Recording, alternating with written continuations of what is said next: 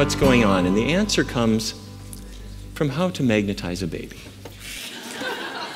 You start with the baby. The baby should be 9 to 12 weeks of age, and you sit face to face, 15 inches apart. You take a teaspoon of sugar, a cup of water, mix them together, and dump the baby's pacifier in the sugar water, and put it in the baby's mouth. Set a timer for 3.5 minutes, and maintain eye contact until the timer rings. At that point, the baby is magnetized. You may leave the room. Come back into the room about 15 minutes later with a dozen other people, and what you discover is the baby ignores everyone, except for you. The baby coos and gurgles and throws you a seductive shoulder, and the baby is in love with you. By the way, this doesn't have to be your baby. Grandparents have been doing this with other people's babies for a long time. What's happening is the taste of sugar on the tongue triggers the release of opiates in the brain, which in turn triggers the release of dopamine, the feel-good chemical. And so all this raises the question, could foods really affect the brain? So why do we eat? When you ask anybody, why do you eat? They'll say, of course, I'm hungry.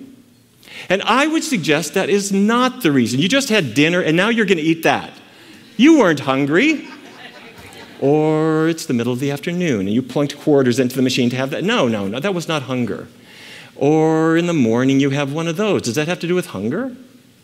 Or in the afternoon you have one of those. This is not hunger. What drives all of these things is dopamine. Dopamine is the brain chemical that wants to reward you. The cell on the left has little black dots. Those are dopamine molecules. They're in little vesicles that migrate into the cleft, and then they release the dopamine, and it swims across, and it attaches to the receptors on the other side of the cleft. And as it does, it creates a little feel-good sensation. So dopamine is your fun chemical. Hooray, I feel good. Well, it's made in the VTA, the ventral tegmental area, and it then squirts out over to the nucleus accumbens, and nature put this in your brain. What for? As a reward for finding food.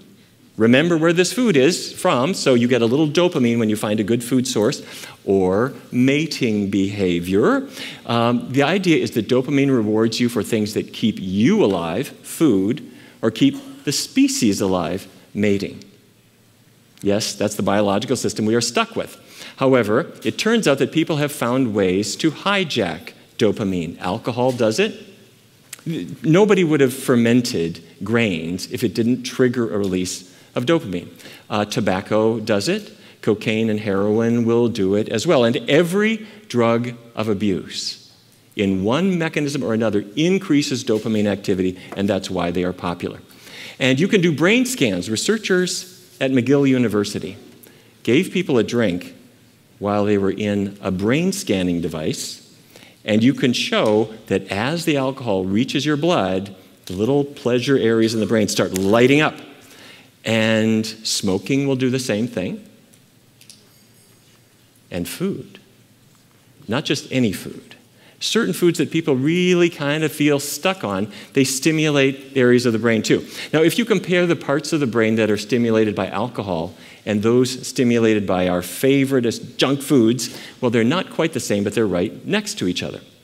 So drugs and certain foods hijack your brain's dopamine system. That's the idea. Are you vulnerable? Some people more than others. And the first thing is genes. The second thing is emotions, and the third is situations. I want to walk you through all three of these. Genes, there's the dopamine receptor D2, DRD2 A1 allele. This is a gene your parents can give you. And here's what it does. This is the normal brain structure where one neuron goes to the other neuron. But in some cases, there are people who have fewer receptors. Do you see the difference there? If there are not so many receptors, those little black dots, little dopamine molecules go across, and if they don't find a receptor pretty soon, they vanish. And you didn't get much dopamine rush. And these people go through life feeling not quite as happy as other people. If you have that allele, that gene, then you are at risk for substance abuse, gambling, and overeating, because all of these things trigger the release of dopamine. It's between 12 and 40% of US adults, depending on who you look at. And in our research, one of our diabetes studies, I genotyped all of the participants. They were all there only because they had type 2 diabetes.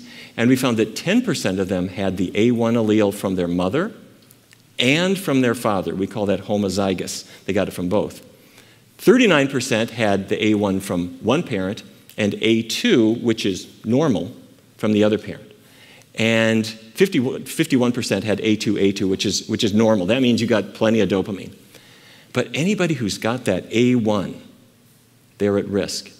And what was amazing was that these were people who were only there because they had type 2 diabetes, and we found nearly half of people with type 2 diabetes have this single gene, which led us to theorize. Let's say you have a genetic predisposition toward diabetes. You could get it, you could not get it. What if you have another gene that means you're not going to have very many dopamine receptors in your brain, and so you feel a little bit out of sorts, and you discover that chocolate makes you feel better, or cheese, or meat, and overeating in general, and you start to gain weight, and then the diabetes genes kick in. Are you with me? So we have found in other studies the same thing, that this dopamine lack is driving the eating behavior and the diet-related diseases.